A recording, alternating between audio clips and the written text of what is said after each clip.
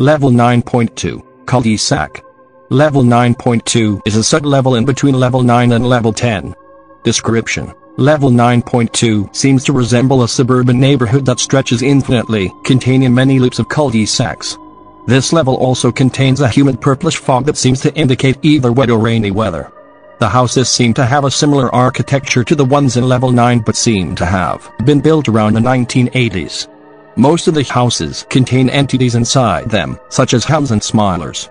It is only recommended to enter the houses to look for supplies such as almond water and more.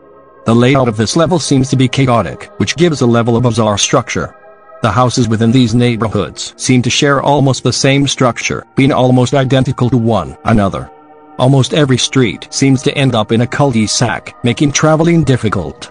Roads can lead the way carelessly, with some of them going through entire houses. Mapping or navigating through this level has been almost impossible, due to the strange anomalies of this level. The interior of the houses seems to be mostly empty, with very little furniture being present. Most of the houses contain an attic and a garage. Most of these garages contain entire cars that somehow do not work, even with a proper engine. The attics may also contain estimates, as well as some expired supplies.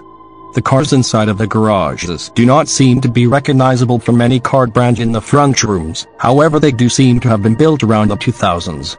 Playgrounds seem to be common at this level, with many house gardens containing at least one. Entrances and exits. Entrances. Stumbling upon a cul-de-sac in level 9 might lead you here.